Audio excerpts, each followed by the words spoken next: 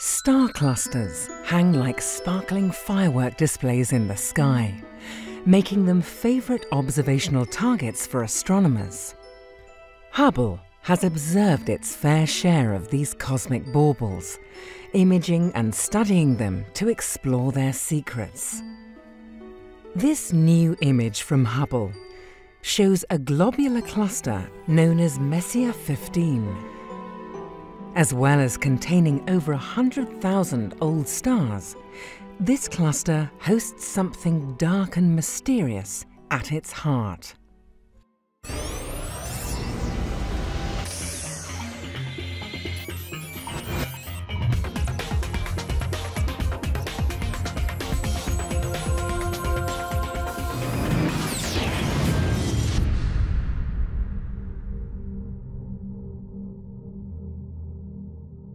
Star clusters are some of the most beautiful objects in our skies.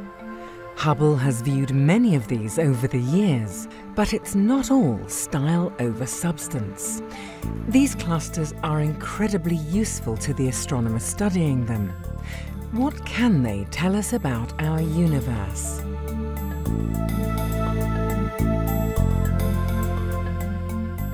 There are two main types of star cluster: open and globular.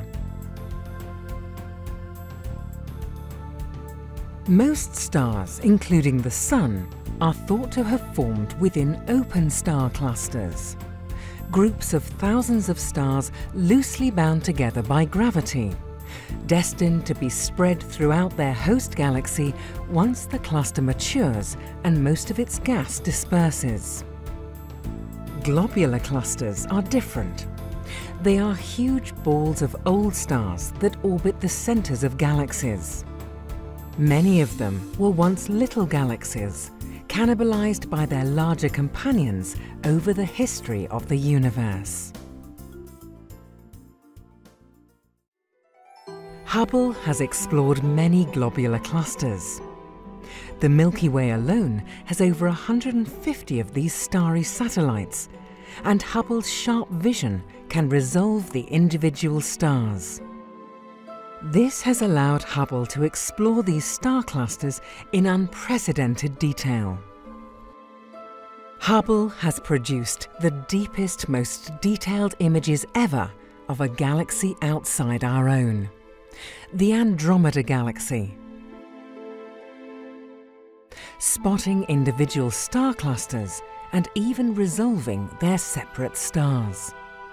It has detected a population of white dwarfs within NGC 6397.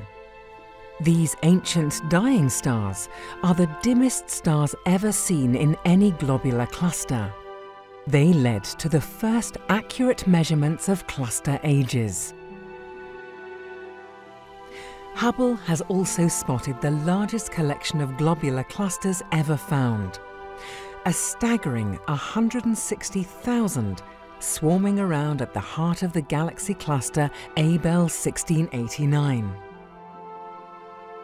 It has probed the Milky Way's clusters to understand how different stars age at different rates, and investigated why some clusters seem to host multiple generations of stars, while others contain stars of mostly the same age.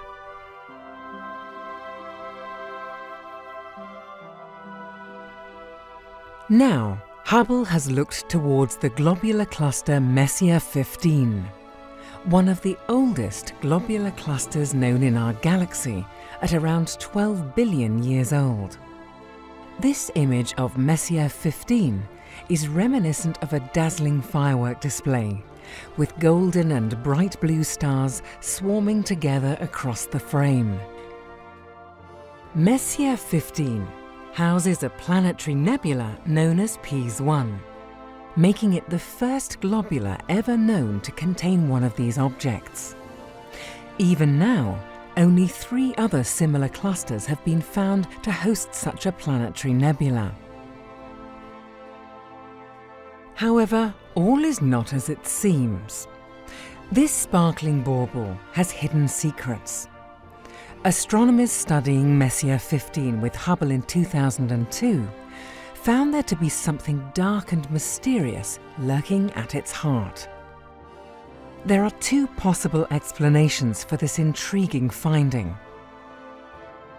It could either be a collection of dark, incredibly dense neutron stars, or a rare and exotic intermediate mass black hole. Studying these unusual black holes could tell us about how such objects grow and evolve within both star clusters and galaxies.